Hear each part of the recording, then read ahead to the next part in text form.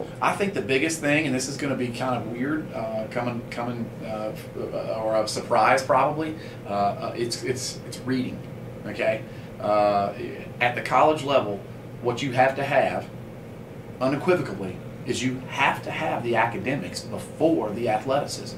Now, it's very clear that certain people won't be able to play college football just due to physical limitations, like myself, and that's okay. That's perfectly fine.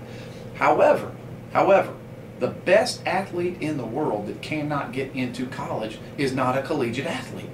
So the number one thing that clearly has to happen is academics. The number one factor in having a basis to at least be able to qualify for college and things of that nature is your reading level and your ability to have reading comprehension. So at the earliest possible age, parents, I would stay all over tracking what their reading levels are. Are they to grade level? Are they above grade level?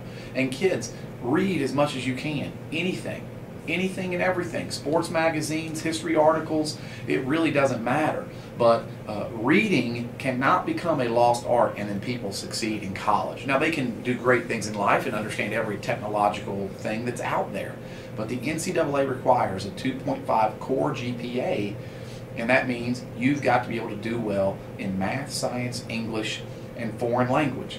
By and large, those that can read and comprehend reading will be okay in all of those classes.